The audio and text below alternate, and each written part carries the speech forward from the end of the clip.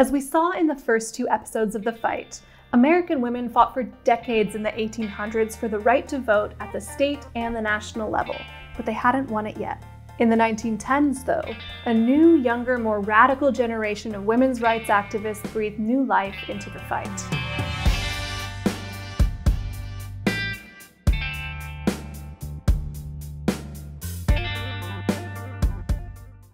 One of these women was Alice Paul, a young Quaker who had studied in England at the time that suffragists there were throwing rocks through windows and getting arrested.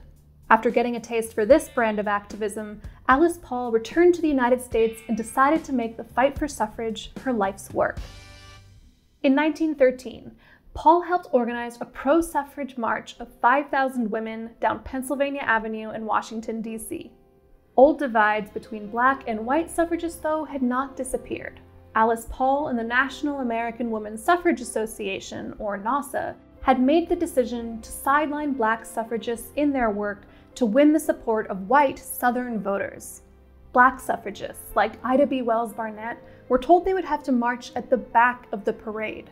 Wells-Barnett was a journalist who had written a groundbreaking book on lynching as a tool of political and social control.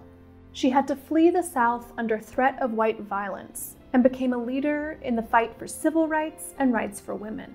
In 1913, she founded the Alpha Suffrage Club to promote the cause of suffrage among black women in Chicago.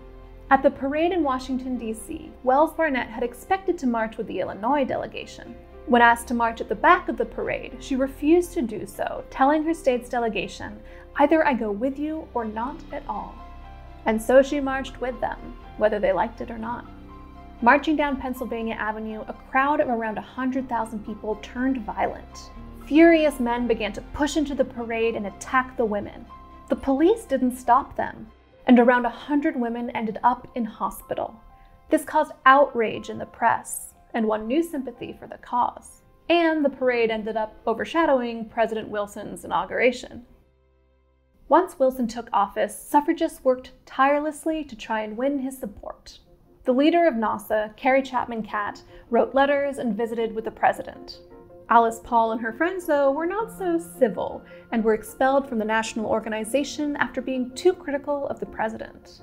Paul started her own organization and decided to picket the White House. Nowadays, there's always someone protesting outside the White House, but in 1917, it had never been done before, and it was extremely scandalous. At first, Wilson seemed amused by the lady protesters. But after a few days, when it seemed clear they weren't going anywhere, they began to get under his skin.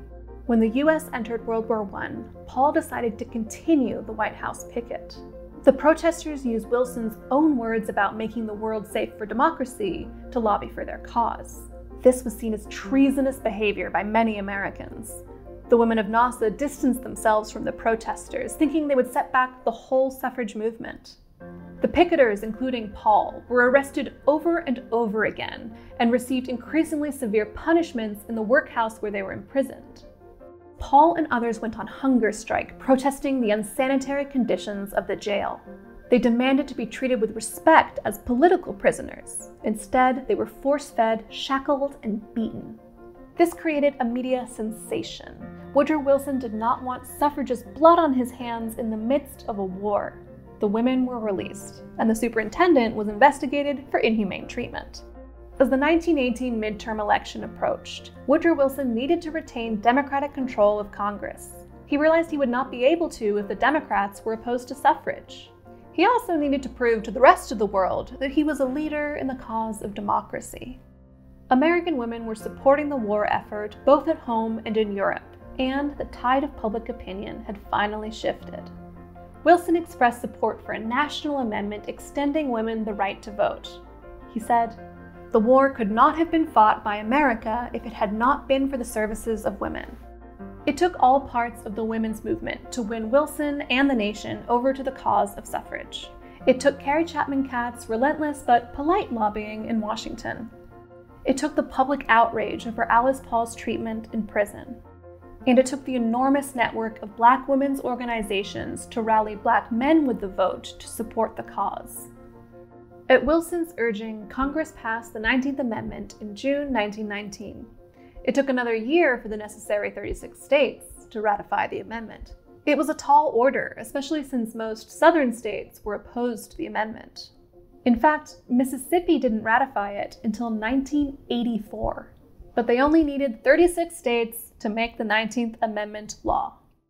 The 36th state to ratify was Tennessee on August 18, 1920. It almost didn't happen, but one state legislator changed his mind at the very last minute after receiving a telegram from his mother telling him to be a good boy and help Mrs. Cat.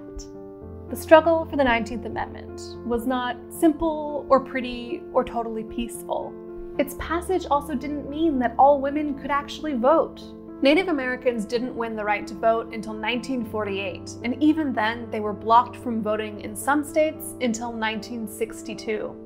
Chinese immigrants could not become citizens or vote until 1943. And it wasn't until the 1965 Voting Rights Act that Black Americans in the South could attain full citizenship and voting rights, nearly a century after the passage of the 15th Amendment. Even today, the right to vote is not a given. Laws regarding voter registration and voter ID make it harder to vote in some states. The fight for the vote has been a long one, and it isn't over yet.